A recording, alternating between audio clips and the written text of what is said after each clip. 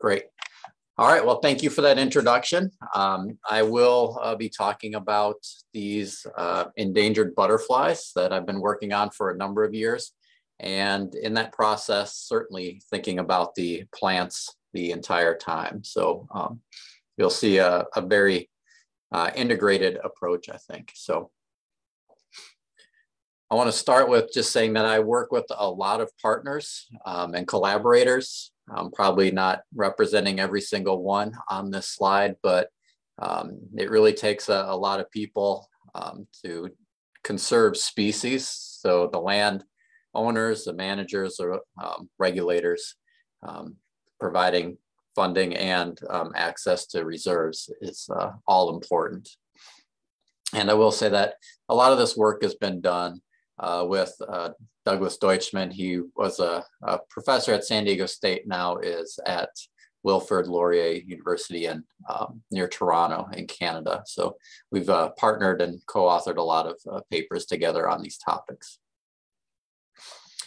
So just a little outline of the talk today. This first part was actually fairly interesting to me to actually put slides together, and we'll probably go in some of my ecology lectures in the future. But I wanted to talk about the close interaction and kind of intimate relationships between insects and plants. Then I'll go into some information about some of the endangered butterflies in San Diego County, and then end with some ecosystem functions that insects are responsible for, and specifically talking about pollination and decomposition in our area. So with insects and plants, like I said before, there's a really oftentimes a tight interaction or relationship between the two.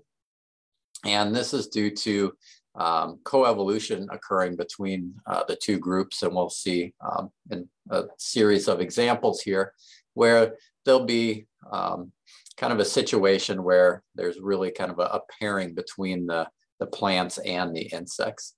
And I think that pollination, especially when you have flowers with kind of a long tube structure, that is a pretty visible way to see this coevolutionary relationship, where you might have different plants and flowers with different length of flowering tubes here, and that's going to match the proboscis length of the insect. So if the proboscis is too long, that insect can get the nectar, but it's not involved with pollination, so the plant would lose out in that scenario. If the proboscis is too short, the insect might pollinate a little bit, but they're not going to get the nectar and probably not return over and over again to that same plant. So it's more of a visual example. When we start looking at different insect groups and who's related to who through these phylogenetic trees, and then overlaying some information about the plants they feed on, like this group of butterflies, some of the white butterflies here. You can see the color coding represents different feeding behaviors or groups of plants. And you can see that the colors are not randomly distributed through these phylogenetic trees, but we have these butterflies. A particular species is going to feed on maybe one or just a few plants. And then you go to a different species of butterfly, they're probably feeding on a different plant, but again, just one or two or three plant species. And the reason for that is that plants, and this is where your group probably knows a lot more about this than I do, but there's a lot of these secondary metabolites or chemical compounds in the plants that are used in defense of herbivory. And so, plants would prefer not to be consumed, and so they have multiple defenses. It could be something just simple, a deterrent. Maybe it's distasteful for whatever reason to a particular caterpillar. Maybe it's toxic and can actually kill it, or maybe more subtle and just starting to block the digestive process. And so there's lots of different of these chemical compounds. And what we've seen is that the insects have to evolve adaptations to get around those defenses. And generally, a particular plant isn't going to have all of these defenses. It'll have one or two, And so the insect will have to deal with those one or two. And so that means that the insects over time are well adapted to feed on a small group of plants, but they can't go and feed on all the plants with all these different defenses. And so when I'm reading my nighttime story to my 2-year-old daughter, and I'm reading The Very Hungry Caterpillar, and they're talking about him eating an apple and 2 pears, 3 plums, and strawberries and oranges, that's really not realistic because all these different plants have different compounds, and that one caterpillar, it's unlikely that it's developed the defense against all of those species. And one other interesting aspect about this plant-insect interaction and the coevolution actually involves a third party. So oftentimes when insects are feeding on plants, the plants give off or release a chemical signal. And we have other insects, parasitoids, that have learned to recognize that signal and know that if they can sense that chemical signal, there's some insect feeding on the plant. And if you're not familiar with parasitoids, maybe you've seen the movie Alien and can have some reference to that. And I'll give you an example of the life history of a parasitoid. Again, wasps are a common parasitoid. This is using an aphid as the example instead of the caterpillar, but same idea. The aphid's going to be feeding on the plant. The parasitoid wasp will come through and deposit an egg within the aphid. And in step 2, you can see here the larvae of the wasp developing in the aphid while the aphid's alive. So the wasp is feeding on live, fresh tissue while the aphid goes about its day. And it tries to avoid the vital organs to keep the aphid living as long as possible. So it's always got fresh food. Eventually, the host, the aphid in this case, could be the caterpillar on the left side there, that will be killed. And eventually that wasp, that parasitoid, will emerge from that insect.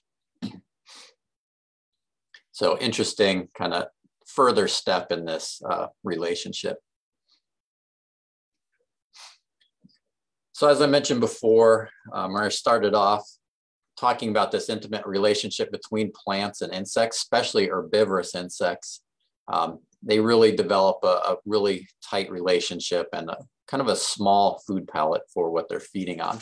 And so for that reason, herbivorous insects can be a really good indicator of habitat quality, because as the plants and that community is more healthy, you would expect higher diversity of insects.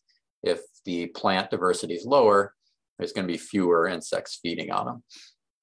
And so butterflies actually are one of the more widely used insect groups as indicators. And throughout Europe, there's been a lot of work over the last several decades looking at how the butterfly abundances have been changing over time. Generally, what they're seeing is that the numbers are decreasing, as you can see here on the graph. You can see the number of locations on the map where these surveys are being conducted. So some countries really bought into this sampling design. So I mentioned before that any herbivorous insect could be used as an indicator, but I'll argue that butterflies are particularly useful. Eggs, caterpillars, and pupae in the life stage, or life cycle, I should say, are usually not easily seen or observed. And that's true for most herbivorous insects. They remain on the plant. But with butterflies, they have a pretty bright, colorful, and active adult stage compared to maybe like a grasshopper or cricket that's less conspicuous. And so it makes it much easier for researchers to look at butterflies than some of those other herbaceous insect groups.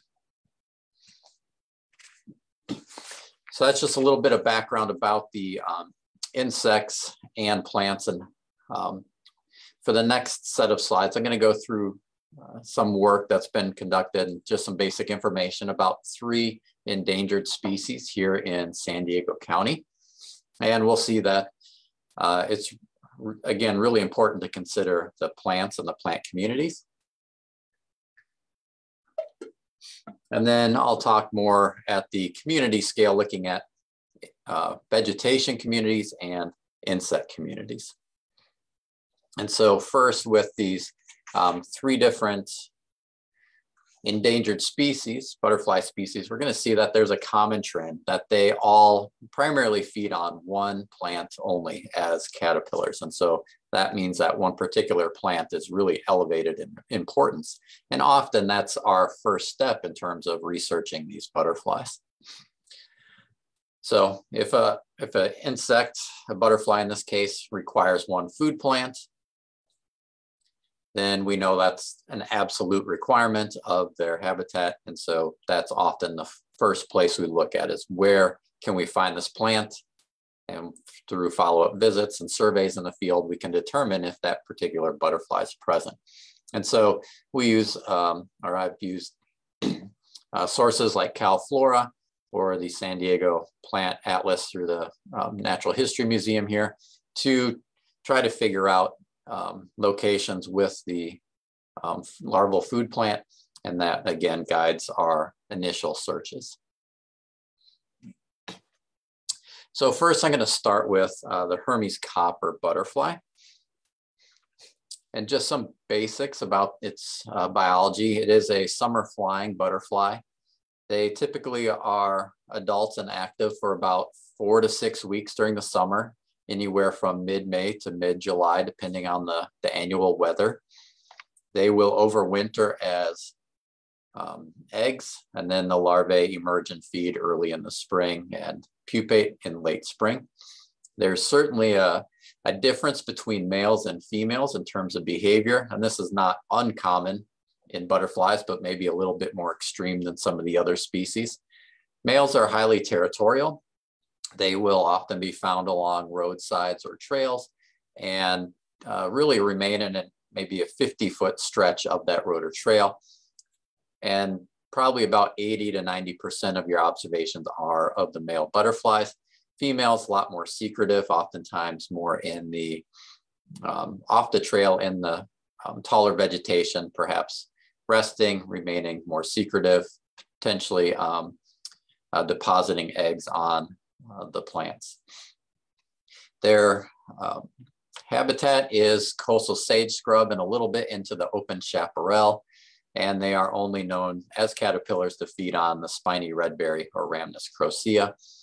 As adults, they have a really strong preference for the California buckwheat or Eriogonum fasciculatum, but it's not a, it's a strong preference, but not a requirement. They can use other plants for that nectar source.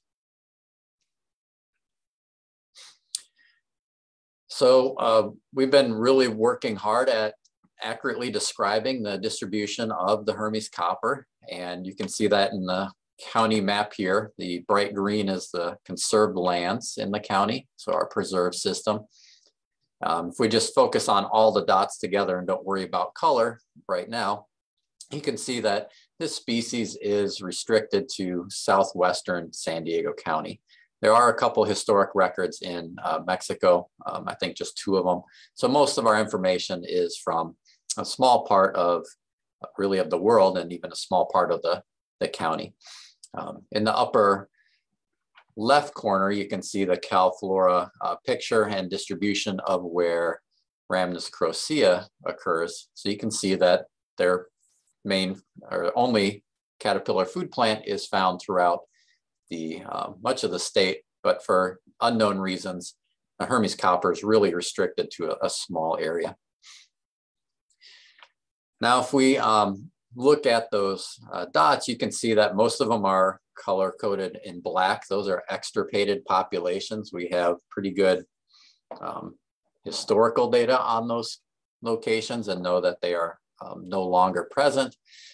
There's a number of them in blue that are unknown, although I do think that they are probably extirpated as well.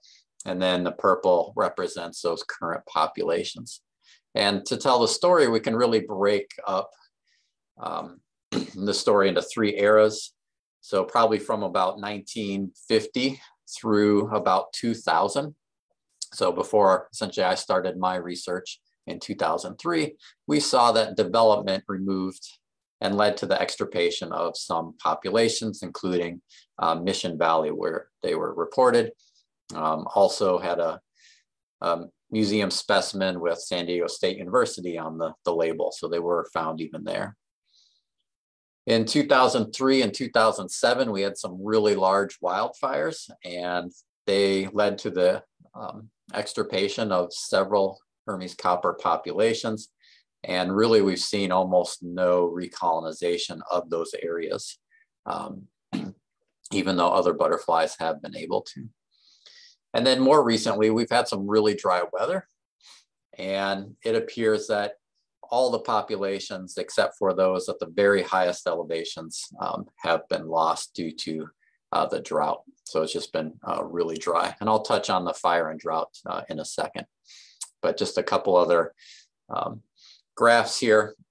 Well, one more graph showing the population sizes. Insects, they're kind of, I always interpret them as plants with wings. So if the plants are happy, the butterflies are going to be happy. If the plants are not happy, the butterflies won't be either. Just like plants, a lot of insects fluctuate quite a bit year to year, usually based on the amount of precipitation. So we saw that in 2010 to 2015. But then we had that really extremely dry period, and we saw their numbers at these reference sites really crash. And 3 of the 4 are at, we haven't seen any individuals recently, and just a couple individuals at this Boulder Creek site. However, we did locate a much larger population. It seems to be somewhat stable currently, but really we're down to, because of the drought, I think just one decently sized population left for the species. So I mentioned before, it's easy to focus on the adults, and that's what we focus on the most in terms of butterflies, but you really can't ignore the immature stages. And again, that's where there's that really tight relationship with the plants. And so to just kind of highlight the potential threats, I want to just go over the immature stages here real quick. The eggs, again, they overwinter, so they are on the underside of the branches, and obviously they can't move in the egg stage. And then the larvae, they seem to feed on the very smallest and newest leaves, so kind of that tender vegetation in the spring when the plants are really starting to put on that new growth. So if we think about those 2 stages in terms of threats, having the eggs attached to shrubs, that's fine when you don't have fire, but you can see what happens when fire rolls through. I guess the fire season's almost 12 months these days, but typically, it's kind of late fall, early winter. That's when they're the egg stage. They just can't move. And so if the vegetation burns, the eggs are going to go with it. In terms of the larvae, again, they need those fresh, kind of newly growing leaves that are really small. When it's really dry, we see that the red berry just does not put on new growth. In fact, some of the years they were dropping all their leaves and even some branches as well. So if you are that caterpillar and need new leaves and the plant isn't putting on any new growth, you're really out of luck and have nothing to feed on that year, and that could lead to an extirpation of that population. So mentioned before, just one large known population remaining. So this species is really at risk of extinction. Had a couple-hour meeting earlier today with the wildlife agencies to discuss some recovery actions. And so some of the ideas that are being discussed is captive rearing, whether that's in the lab or kind of a cage situation in the field. It would provide an area for us to hopefully have a safe population from fire.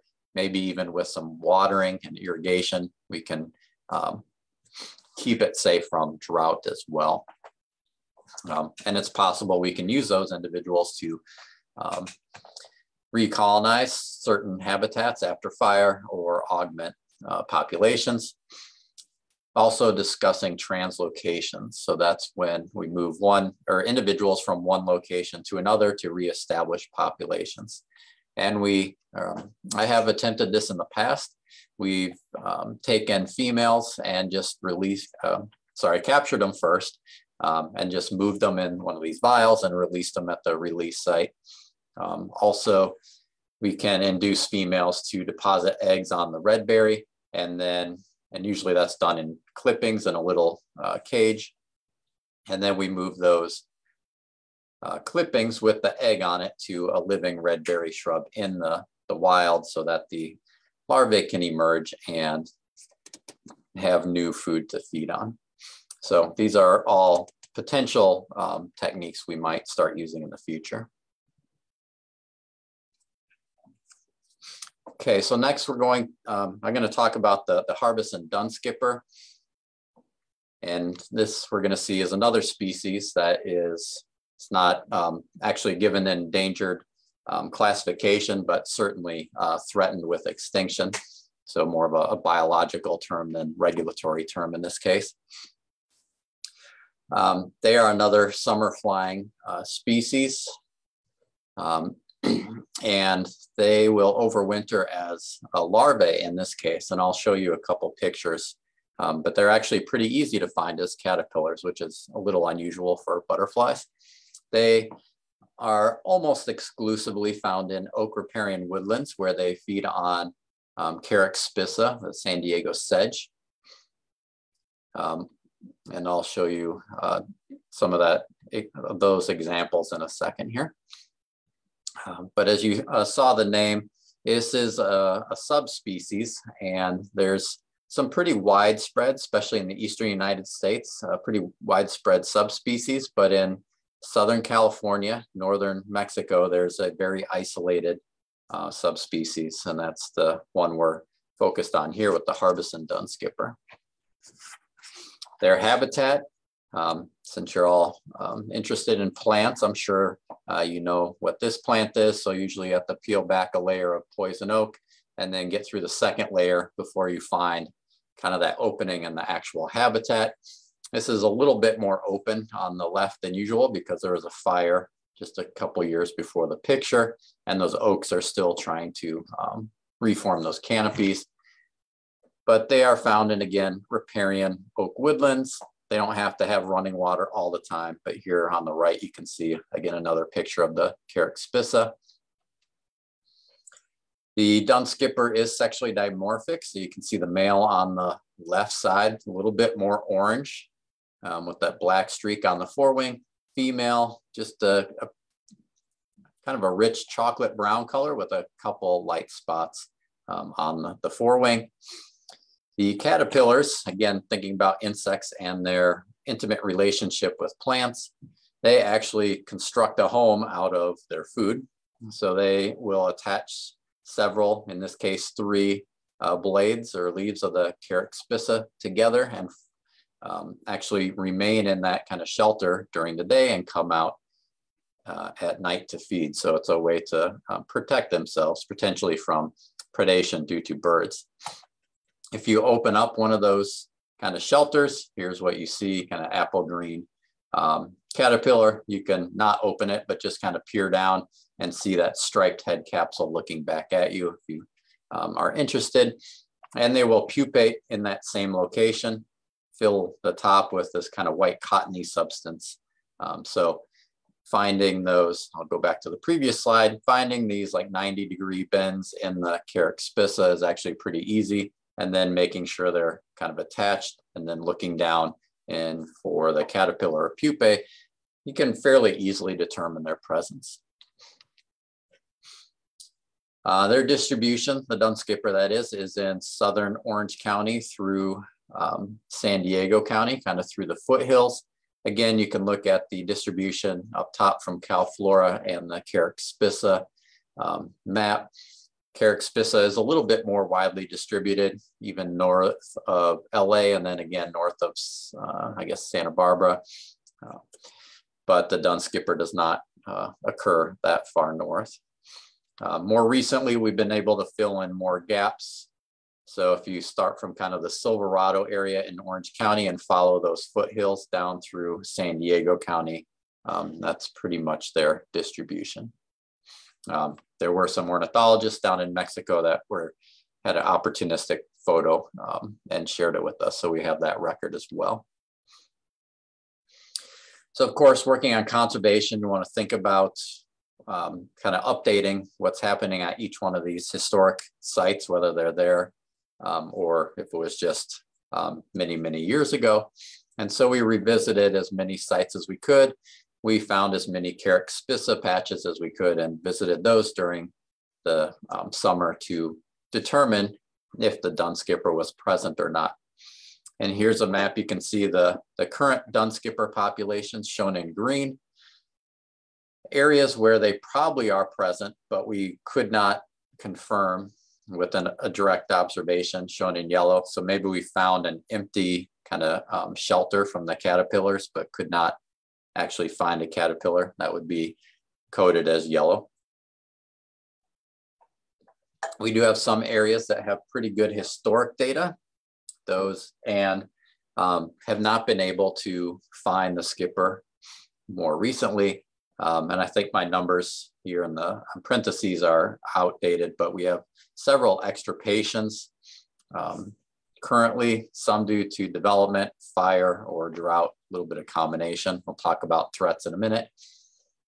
I'll skip down to the purple ones. We have some sites that are on private property, historic sites or observations that were on private property, or maybe it said something like Poway and we didn't really know exactly where that was. So those sites were not surveyed. We do have some sites shown in black that just have the Carex spissa, and we do not have any historical information on a dun skipper. And so we don't know if the dun skipper was ever present or not in those locations. My guess is that some of these along the coast, they were never occupied. I think it might just be a little bit too cool for the dun skipper. But when we start getting into the foothills, those sites probably were occupied at one time and actually would represent extirpations. But again, we just don't have that historical information. So I would encourage you, if you are out and find Carex spissa, take a second to look for unusual 90-degree bends in the leaves, especially if you're out in the very late winter or early spring, and see if there's caterpillars. So one interesting thing about dun skippers is that almost never do people see more than 10 individuals in a day. And so that's a really small population size. You see, after prolonged drought in 2021, my grad student is revisiting many of these sites, and most of the sites had 2 individuals on a particular day. One of them had 4. So those numbers are pretty small. I will draw your attention to a couple larger numbers. We had done some genetic sampling in the past, non-lethal genetic sampling, where we'd catch an individual, remove a leg for the genetic sample, and then mark the individual and release it. And some of those days we actually caught about 15 or 20 individuals in a particular day. So it does suggest that our kind of transect counts are underestimating the individuals present. So that's also something my grad student will be addressing this next summer. So some of the threats, again, thinking about and interpreting butterfly conservation like these plants with wings. The first one doesn't relate to that, but anytime you have small populations and restricted distribution, those species or subspecies in this case are at elevated risks of extinction. But we see that oftentimes our habitat has been altered. Obviously fire, talked about that with Hermes copper, can be pretty detrimental. The Carex spissa, again, is in riparian oak woodlands, so they typically have a little bit more water and probably need more moisture. And so drought's going to be certainly an aspect of or potential threat. I'll also mention the gold-spotted oak borer in a second on a slide, but also grazing. With cattle could be a potential issue as well, as they'll feed on the Carex spissa, and obviously the bigger animals likely to win. So here's some pictures of what we sometimes see with habitat alteration. You know, a lot of people like to be in the shade in Southern California, especially in the summer. And so oaks provide a lot of shade, but a lot of the understory is less desirable. So they really kind of get cleaned out. So you can see that here. I think this might be the Flynn Springs County Park. And so I think dun skipper used to occur at this location, but obviously you can see that much of the native vegetation under the oaks have been removed.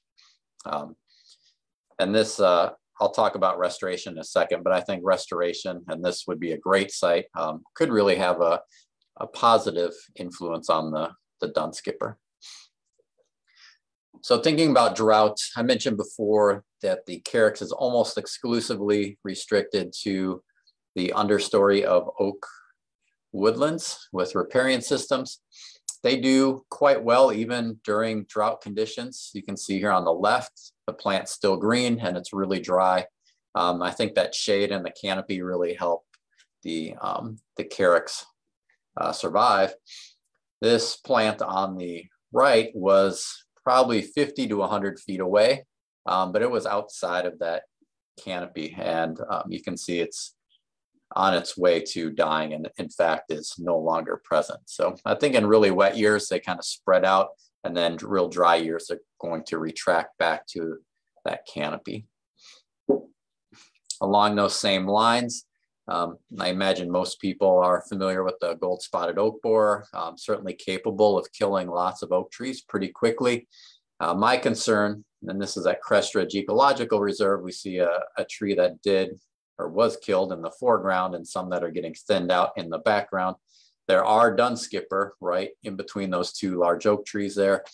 My concern is that if we lose that canopy, it will start getting drier and the sedge will become less happy, perhaps die out like we saw in that previous picture.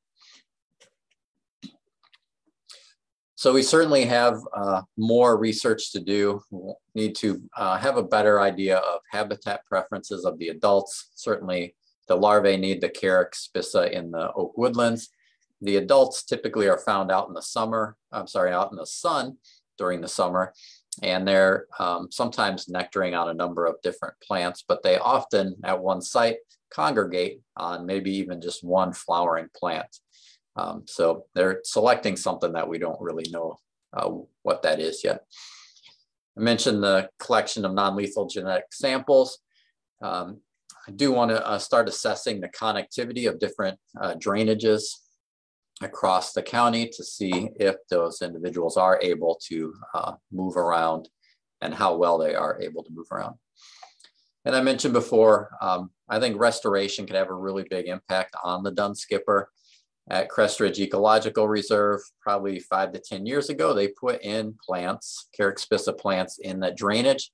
And about a year or two afterwards, we documented caterpillars on those plants. So they responded pretty quickly. And I know they've been putting in some upland flowering plants nearby so the adults can get some nectar as well.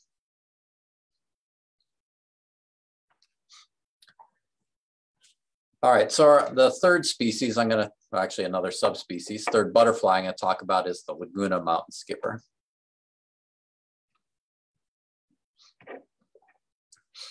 This is a little bit different species and biology in terms of the adults having 2 flight seasons. So they have kind of an early spring flight and then a summer flight.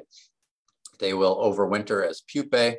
And so once they kind of complete that development, the adults will emerge and be ready to emerge as soon as it warms up.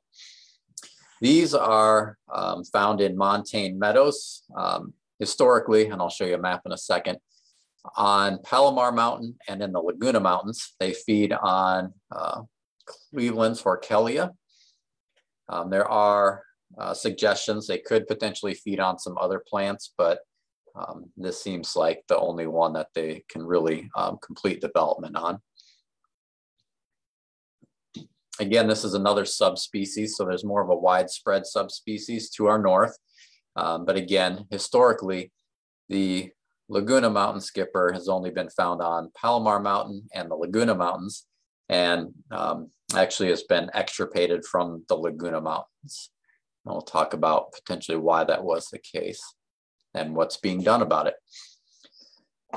So this skipper is or occupies these montane meadows. You can see a picture here. Sometimes in the spring, get a really bright, colorful carpet of wildflowers blooming. You can kind of see that on the right side. One thing that's pretty consistent with most of the meadows that the Laguna Mountain skipper is found in is that there's grazing.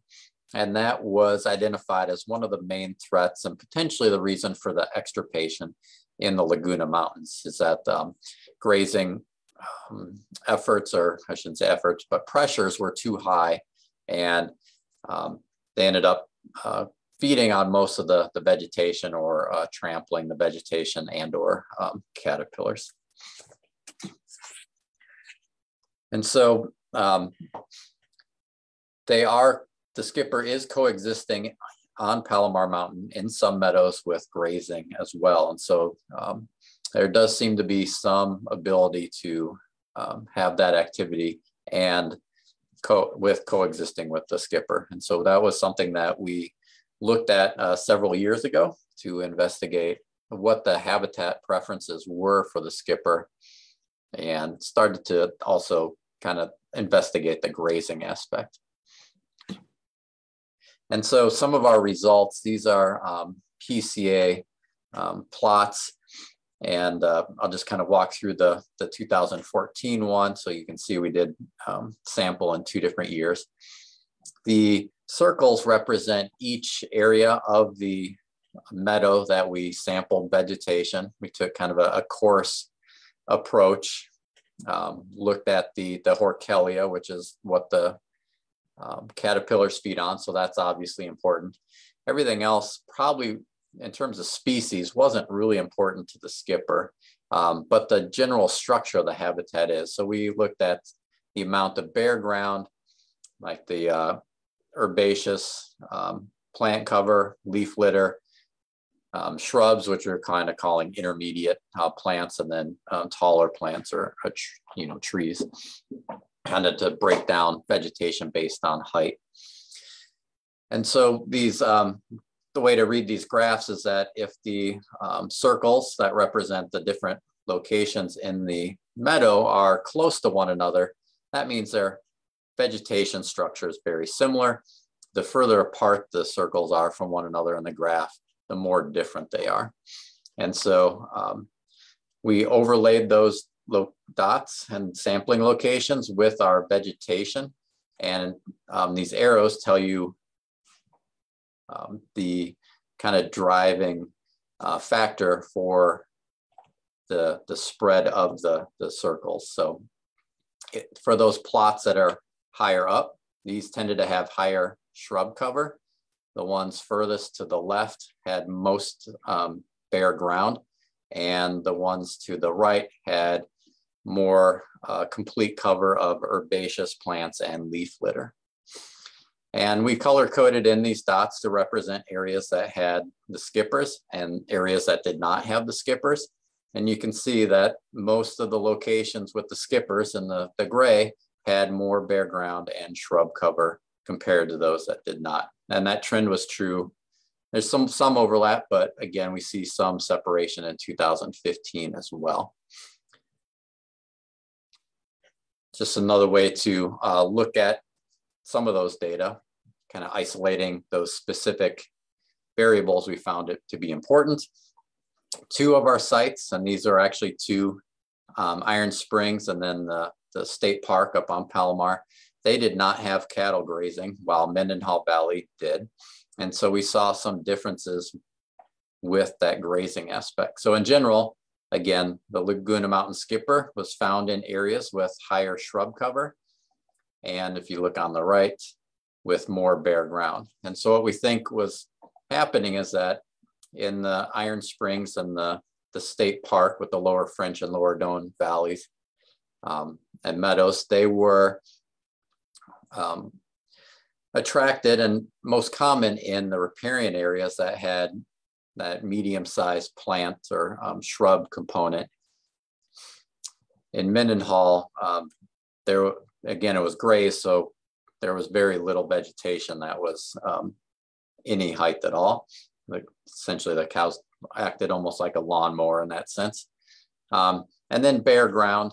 Mendenhall, because of all the grazing, has lots of bare ground, so there's very little difference between the sites. But I think what was ultimately driving it was the ability to have some thermal regulation in that bare soil, as well as the allowing for some flowering plants to come up through that bare ground, certainly helped attract those skippers. And just more, I guess, kind of more anecdotal evidence and relationship with the grazing. There, you know, if you think about grazing, and if that's a potential threat, the natural thing to do would be to put up fences to keep cattle out. And that's what Forest Service did in Mendenhall Valley, at least part of it. And so on the right side is privately owned. There are Laguna Mountain skippers shown by those red dots along the kind of forest line there. And then once you reach the Cleveland National Forest line here, they do have a grazing exclosure and a fence. Well, you can see that the skippers came right up to the fence, but rarely went over into the exclosure part. And what we found is that, and it's a little bit hard to see from this, just a picture compared to actually being in the field, but in the grazing area on the right side, again, the cattle really did a good job keeping the vegetation low, had more bare soil that allowed a lot of those annual plants to come up and flower. Once you get into the grazed area, it became knee-high, pretty dense grasses, which they kind of overshadowed the other smaller plants that the skipper needs. And so it does seem like some grazing would be beneficial in this case. So thinking about recovery efforts, this is an actual activity that I'm not directly involved with, but currently they are in the process of reintroducing Laguna Mountain skipper individuals to the Laguna Mountains. So hopefully those will be successful, and there will be two areas, kind of the two historic ranges with the skipper once again.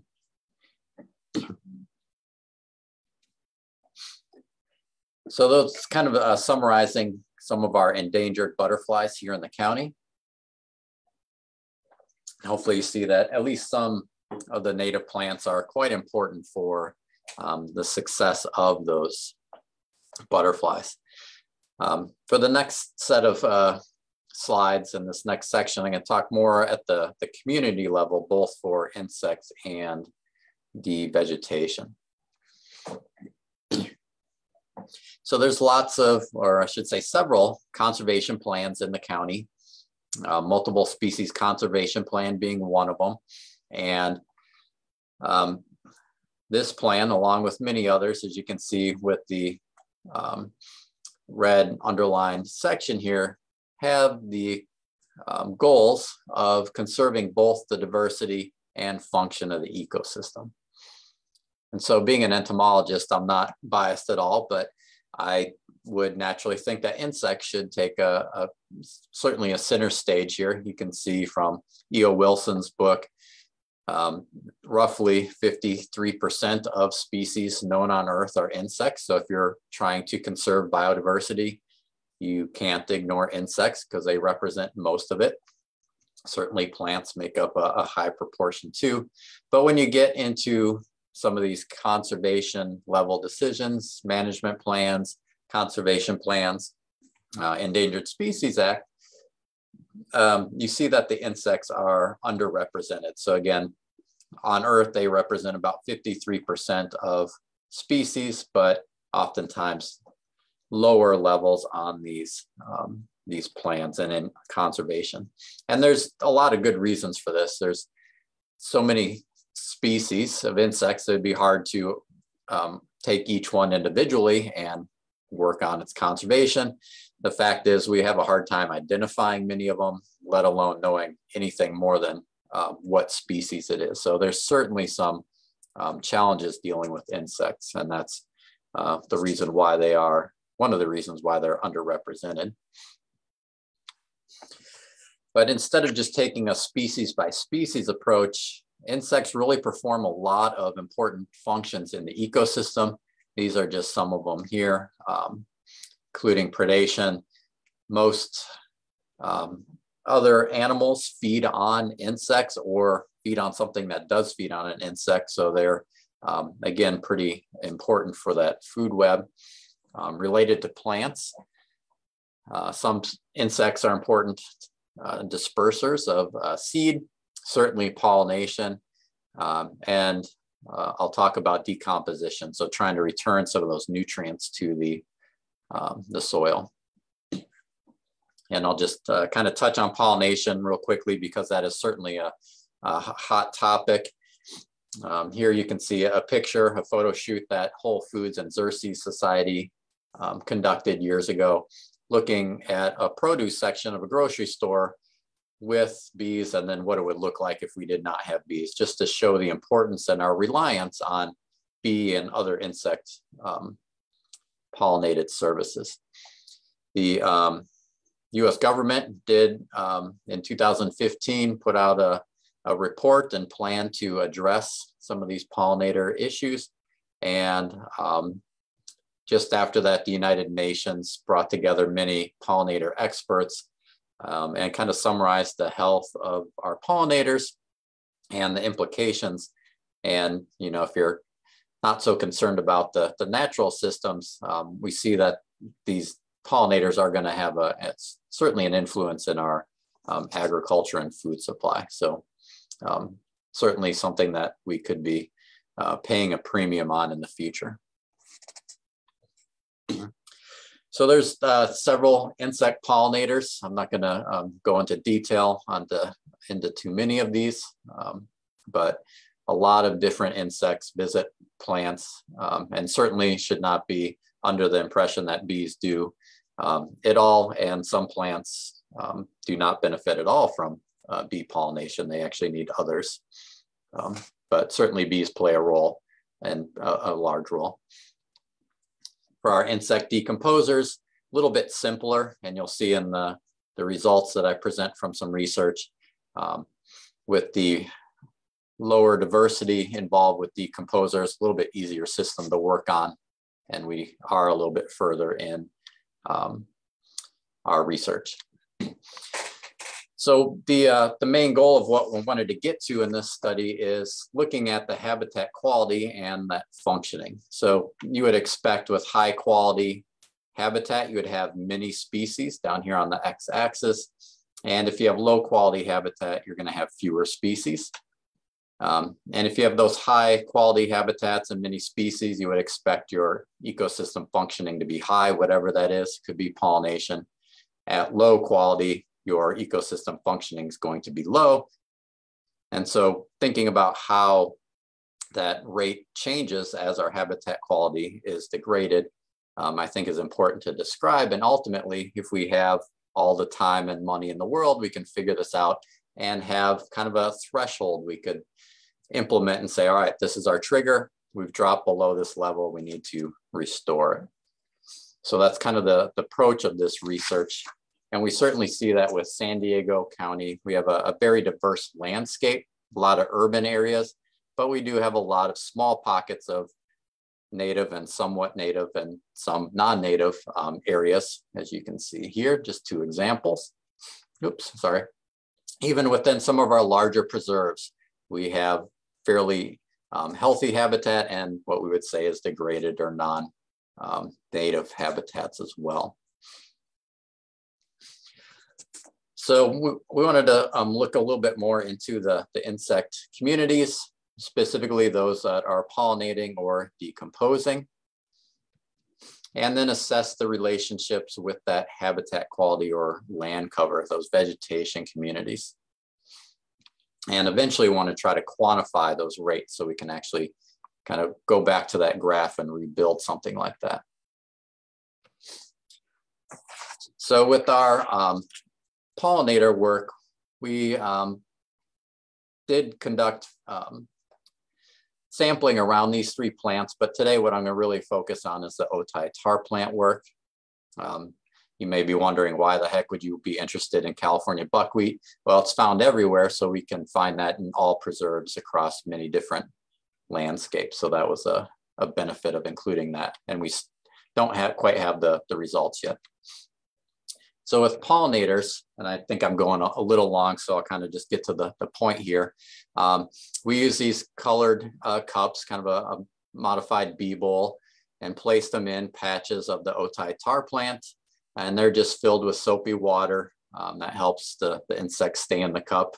And you can see Dawn says it helps save wildlife. So that's exactly what we're trying to do, help save our communities. Had, I think it's 20 different preserves across San Diego County, focusing on coastal sage scrub and grassland communities mostly. And what we found with our sampling in the otay tar plant first is that across 2 years, we saw that the bloom period certainly was quite different. I think 2015 was extremely dry, and the otay tar plant was flowering from early March to early May. And then in 2016, it was from early May to early July. So we saw a pretty good shift, and that's going to allow us to investigate some of these phenological matches or mismatches. If the plant starts flowering in different times of year, do the pollinators react similarly or different? And so we certainly saw some changes in insects from 2015 to 2016. Some, like this beetle, decreased, while butterfly or Lepidoptera, these are mainly moths, increased in 2016. So we're already starting to see some changes, or differences, I should say. But we really wanted to take the plant approach and perspective. Here's a graph overlaying 2 sites in 2 years, and I'll just focus on the lines. In 2015, we have the red line from Rancho Jamul Ecological Reserve and the green line from Rice Canyon, which is in Chula Vista. We see that the number of these beetles peaks during the peak of the bloom period. And so these seem like they could be really good pollinators. So their numbers are highest when the flowering is at its highest. In the 2016, the blue, we still see a little bit of a curve, and then purple is kind of flatline, but maybe there's a little bit of a curve there. So we see that maybe a pretty close pattern in the 2 years. Now we're going to contrast that with our moths. In 2015, we have the red and green lines, kind of even numbers of individuals. But in 2016, with the blue and purple lines both increasing, we're seeing a different signal. And it could be that the moths are increasing in 2016 at levels that could be efficient for pollination, but never did that in 2015, a very dry year. And so we may be starting to see some phenological mismatches between the flowering of the plants and the insects that could potentially pollinate them. And then finally, just want to touch on the decomposition. We put out these bucket traps for about a week. They had a rotting rat carcass in them to attract the insects that decompose our small mammals. And then we also did field trials to quantify the rate of decomposition. It was a paired design, so a rat carcass in each of these cages. Cages exclude the mammals, didn't want to include the scavengers. And then one was put in a fine mesh bag to restrict insect access, but allow for things like evaporation. So that was our control. And we took, again, a broad approach. So I believe all of California has a vegetation and land use GIS layer available, the Holland code.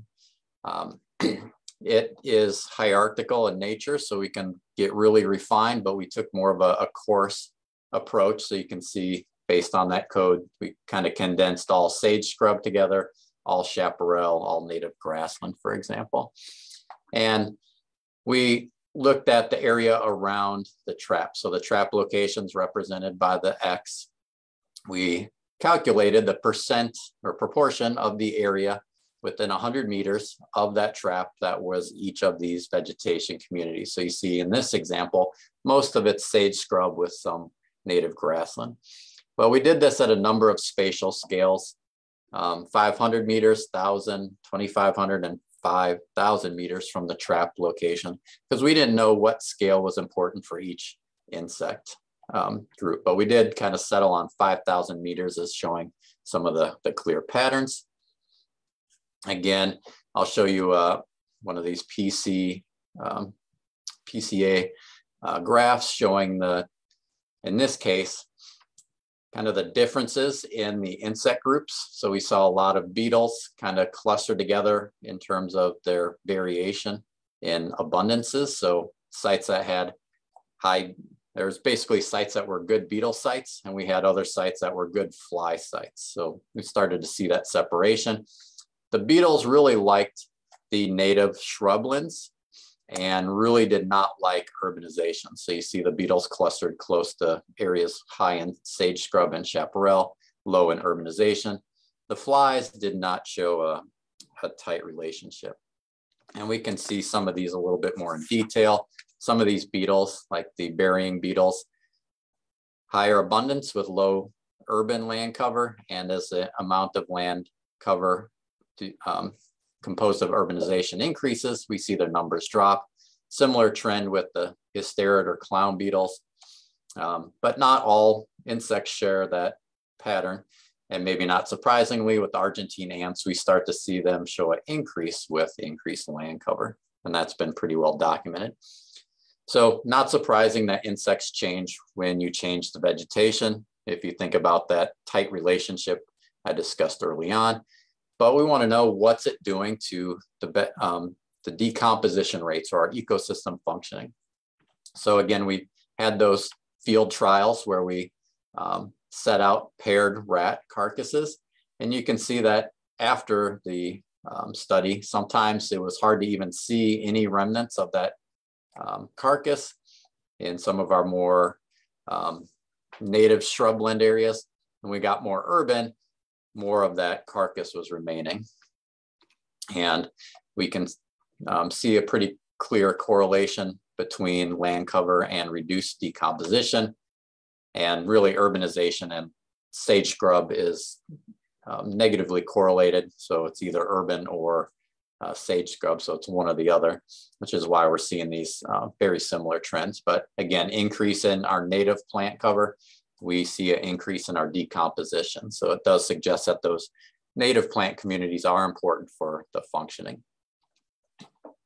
So hopefully clearly shown that at an individual insect species, especially the herbivorous insects, sometimes there's just one or two plants that are really critical for their existence.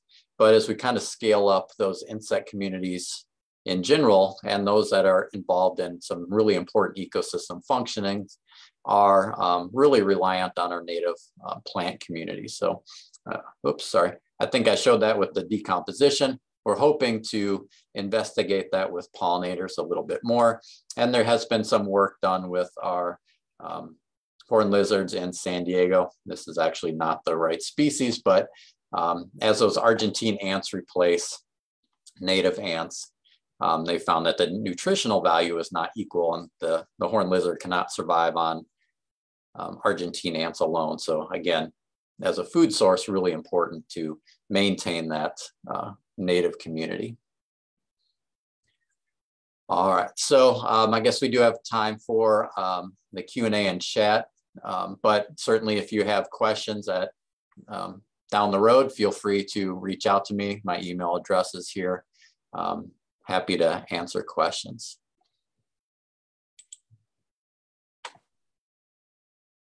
Thank you so much, Dr. Marschalek. That is absolutely fascinating stuff. Thank you. We do have a few questions. I'm going to start with the questions that are coming from the Facebook streaming. Craig asks, how long does the wasp egg stay in the aphid? Good question. I would imagine that the larvae emerges pretty quickly. I couldn't give you an exact number of days or something like that, but my guess is under a week. I would think they'd have to get moving pretty quick. Okay. But the larvae could stay in for, I think, weeks, sometimes over winter. I guess that it would be maybe a pupa at that stage. He also asked, do we understand why the Hermes, sorry, my speed went away. Do we understand why the Hermes copper is wedded to the Rhamnus crocea? Not really. I mean, I could just give a general, description about how they've kind of through time evolved to feed on that one plant. There is suggestion that their closest relative is in Southeast Asia.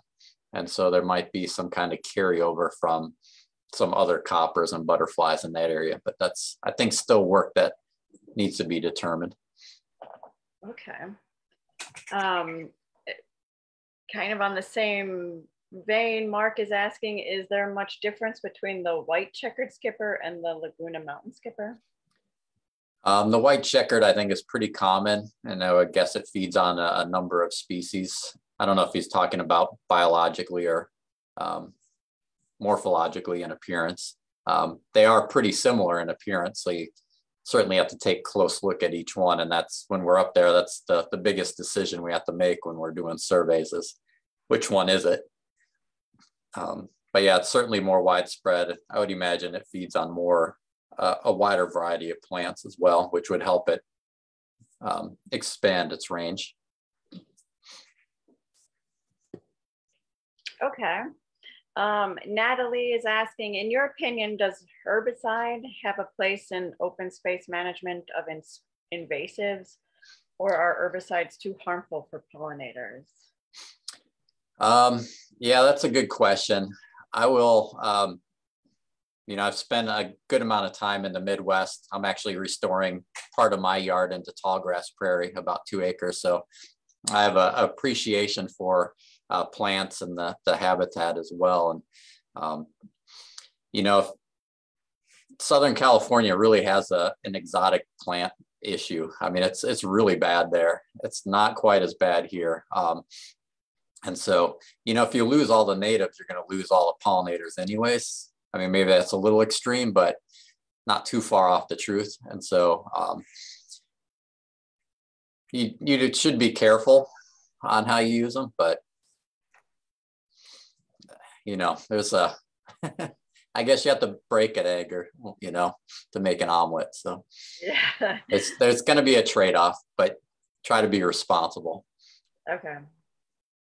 Ashley is asking, she says, I saw some reports over the last few years that the California overwintering population of monarchs are really doing poorly. Do you see that as an indication that the San Diego environment is unhealthy? I mean, you kind of touched on that already, but. Yeah, that one I haven't been too involved with. We did go out a couple years in the winter to look at some of those historic overwintering sites. And honestly, it was really hard to get out on a day where it was cold enough based on protocols. And so there is kind of this, I do wonder, and I haven't been heavily involved in this, so take it with a grain of salt, but kind of wonder, especially down here, if it's been so warm that they don't really need to overwinter like they have historically in the past. And, we see them flying around in other areas in December and January. So, I do believe that the numbers are decreasing, but I also kind of wonder if they're more diffused across the landscape as well. But that's just speculation. Okay. Somebody is saying that they recently drove from San Diego to Eugene, Oregon, and they found their car windshield was covered with bugs in Oregon, but not while driving in California. What accounts for this difference in insect population on the windshield? That's not an uncommon discussion I've had, to be honest. A lot of people tell me back in the day, and I remember it too, where you drive and have to clean off your window every 10 minutes, and now you don't. I've heard good and bad things. you know, oftentimes you just hit a pocket where there's a whole lot of them, often around waterways. Sometimes when you get degraded, I'll stick with the aquatics, degraded waterways, things like midges, they really become extremely abundant, and they're really the only thing left. And so as we're seeing some of our waterways get cleaned up a little bit, it might balance out the number of insects in the water and reduce those large swarms. So sometimes those large swarms are actually a sign that, I want to say it's like unbalanced, but you know, you have maybe a non-native or a very tolerant, you know, pollution tolerant species that's doing extremely well, because it's the only one that can live in that bad area. Oh, okay. Well, that's maybe a little bit of good news then. Again, speculation, and I can't really, you know, without knowing what was hitting your windshield, answer that. That's not bad. Kay is asking, what is PCA? Oh, it's principal component analysis. So it's a way to display lots of variables on one graph, essentially. I don't know if you want more than that, but it's, you know, basically just the interpretation. The easy way is, you know, the further away the dots are from one another, the more different they are. If they're close together, then they're kind of more similar. Okay. Valerie asks, what is your favorite insect? They're all good. I've always liked tiger beetles for some reason. Do you know why? Just attracted to it, or they're hard to catch. Okay. I don't know. Kind of like a prize, a trophy. Right. Cynthia is asking, is the Hermes copper butterfly listed under the ESA? So they've been a candidate species for 10 years. So that means that U.S. Fish and Wildlife Service has determined that they are, I think they're going with threatened, but they haven't provided a formal final ruling yet. That could occur any day now, but it could also continue to be delayed for a while. Okay. So they're in between. Okay. Cindy is asking over on Facebook, the cattle in the Laguna Mountains sometimes hit the vegetation very hard. What management changes are being required for these areas to permit butterfly reintroduction? Yeah, I know they have some exclosures up there, but again, I haven't been directly involved with the reintroduction. So I think they are keeping cattle out of those areas, I would imagine, or at least being a little bit more careful. Okay. And Stephen has a suggestion for you, I think. Let me see. In case you're interested, if your grad student hasn't been to the area, have them check out the Sabre Springs Trail, part of the unfinished C2C Trail. The area east of Black Mountain Road until Poway is riparian habitat with lots of butterflies, particularly near the 15 underpass. You're familiar with it? Yeah, we've been in there for Hermes copper work, actually. I'm not sure if we've looked for dun skipper or not, but I was actually trying to write down notes of this location as we're answering other questions. So we'll certainly try to get somebody out there. And if anybody knows of actual Carrick Spissa and wants to send a very detailed location to me, you know, we can usually get somebody out there to kind of check. Oh, so, excellent. Yeah, certainly we get many valuable tips from just people being in the right spot at the right time. And, you know, even with me and a small field crew, we cannot cover the entire county. So it really helps to get advice from others. Excellent. Well, everybody says thank you for the presentation. People think it was excellent. You definitely gave us a lot to think about and a lot of information. Thank you so much for all your work that you're doing out here. Yeah, it's fun and good system to work with. Lots, you never get bored. Yeah, that's for sure. Thank you all also in our audience for joining us this evening. Thanks for all your great questions. Remember that this presentation was recorded and will be available soon for your viewing on both our chapter Facebook page and our YouTube channel. And you can get all of that information on our website, CNPS-SD.org. Let your friends know. Let's spread the word about these endangered butterflies in our area. And don't forget, this Saturday is the Native Plant Festival at Balboa Park. I hope to see you there. Have a good evening, everybody. Thank you again, Dr. Marschalek. Thank you.